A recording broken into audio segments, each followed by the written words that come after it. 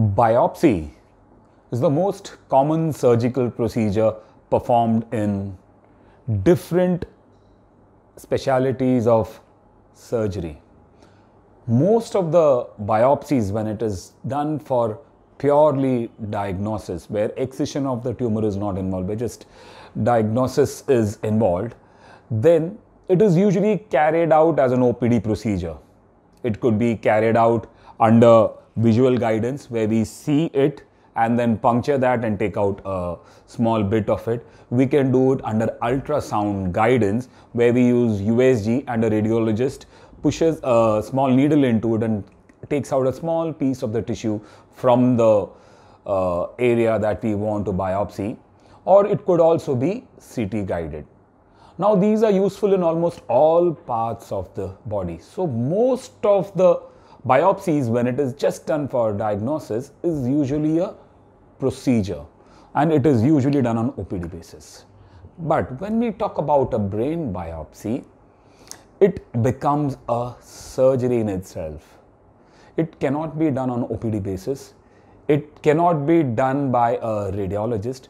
It requires a neurosurgeon to do it. Why so? Because the entire procedure involves opening up the skull, because without opening the skull we cannot gain access to the brain. So to open up the skull, we need to make a burr hole, or we need to make a small hole in the skull.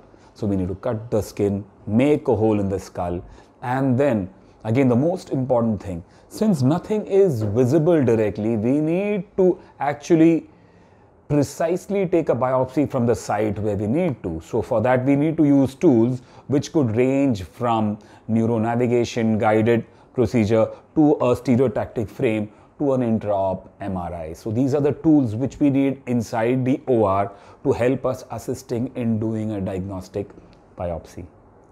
But in most neurosurgical cases, the kind of biopsy that we do is called an excision biopsy, where we remove a large part of the tumor also along with that. And then we send it for testing, and then we know what it is. So the treatment is also done, along with that diagnosis is also carried on together. Yes, there are instances where we actually take out a small bit, send it for something called as frozen section inside the operation theater only. So we send it for biopsy, that's called a frozen section, and the biopsy report is given in 10 or 15 minutes, and then based on what the report is, we can go ahead with the surgery or decide to stop, depending on the kind of pathology that we are encountering. So that's it in short about brain biopsy, a procedure which, though it sounds like just a biopsy, is actually a full-fledged neurosurgical procedure. Thank you.